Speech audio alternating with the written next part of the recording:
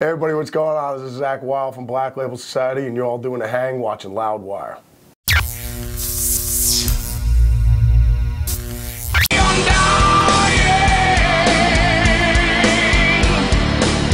You know, having been around Ozzy for a long time, I'm sure you've seen a lot of crazy things in your time. So, Yeah, is there one Ozzy story that you've been personally there for? What's the one craziest story that pops right into your mind?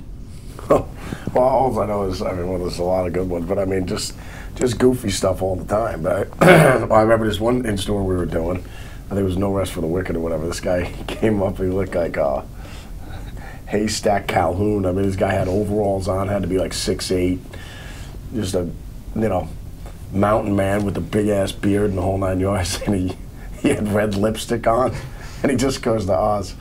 He goes, Oz, I love all your records, man. I love you. You don't know how much I love you. And I was like, oh, that's great. And he goes, could you give me a kiss? And Oz goes, you got a purty mouth, boy. Yeah, can you give me a kiss? No, so it's like, no, but Zakk will. Yeah, well, yeah, we made out for a little while. He said, it was cool. He chewed Dentine, so it was fine. I had no problems with it.